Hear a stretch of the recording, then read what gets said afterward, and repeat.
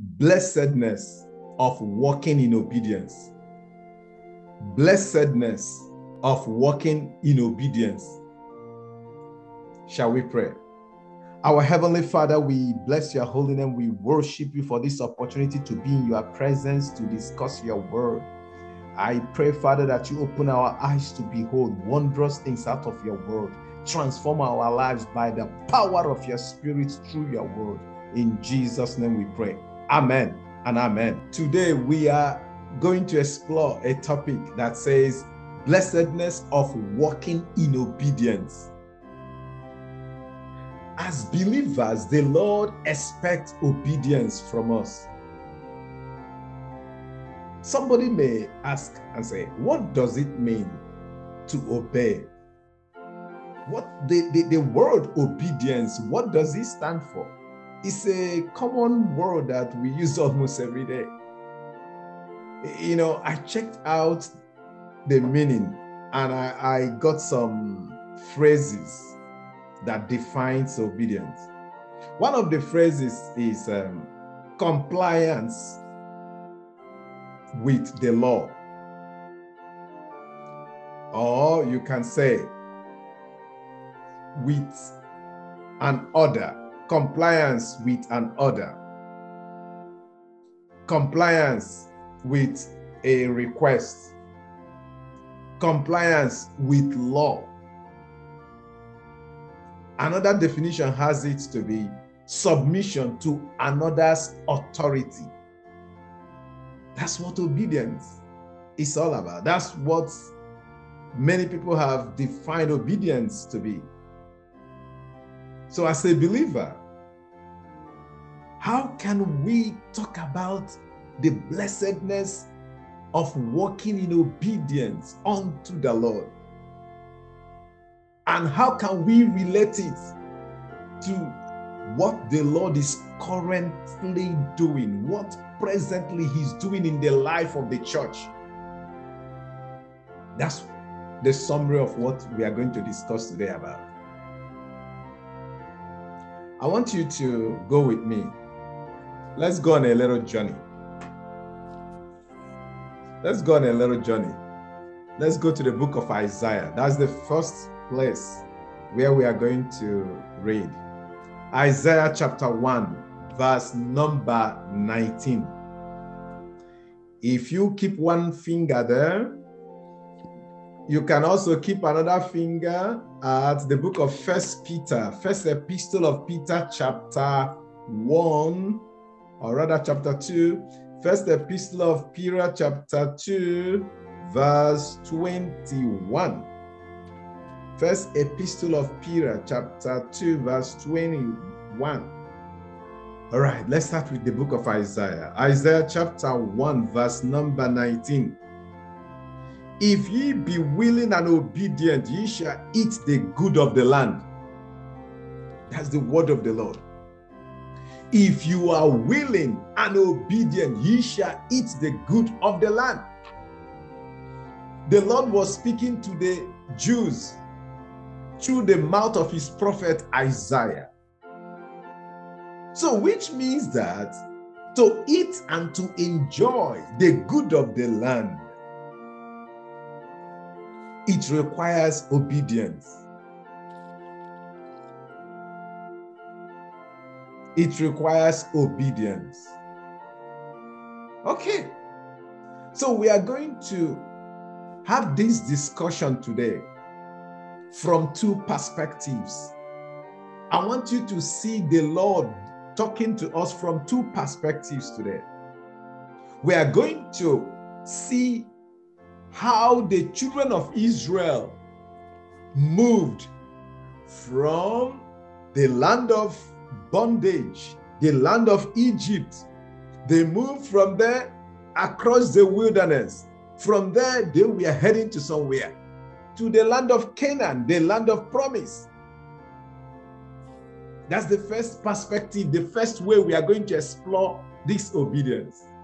The second aspect will be, we are going to see how the church, the body of Christ, is a mirror of the children of Israel sojourn from Egypt to the land of Canaan, how the church, the body of Christ, is on her way to heaven, which is our promised land.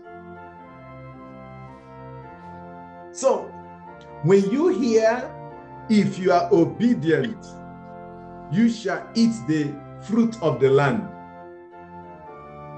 I don't want you to see it from the earthly perspective alone.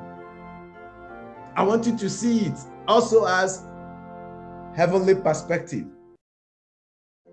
These people, they moved from Egypt.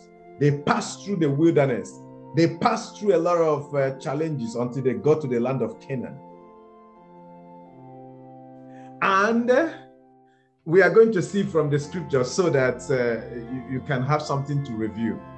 The children of Israel, they had two prominent leaders among other leaders that helped them in this process.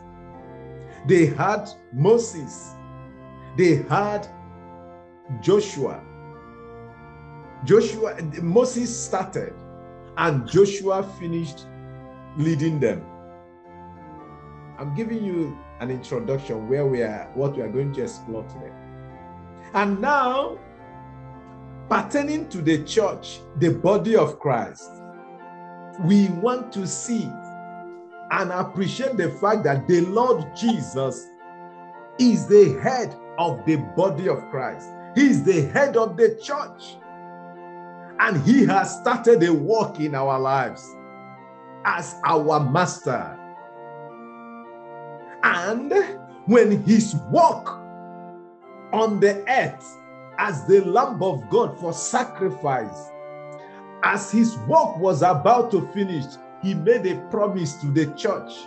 He made a promise to the body of Christ. He said, hey, I am not going to leave you comfortless. As you are going to continue after my departure, I will send to you the promise of the Father in the person of the Holy Ghost. The Holy Ghost will continue from where I stopped. And he has his work to do in you and through you, so that you will be able to make it to heavenly promised land. You see where we are heading to? So we are going to explore the obedience of the children of Israel. How did they walk in obedience? What happened in the land of Egypt? How did they pass through the wilderness until they got to the land of Canaan? And also, how human beings have been relieved from the bondage of sin by the coming of the Messiah, the Lord Jesus Christ, and how the Holy Ghost is helping believers to make it to the promised land. You know, because people have been asking a lot of questions. One of the things that led me to bring this discussion up: how can we see the demonstration of the power of God in our generation? All the miracles that took place in Acts of the Apostles. I thought of giving us a very good journey up till the time of the movement of God in Acts of the Apostles. So follow me to the book of 1 Peter.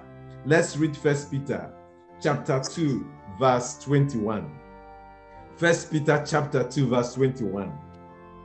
For even hereunto we are ye called, because Christ also suffered for us, leaving us an example that ye should follow his steps.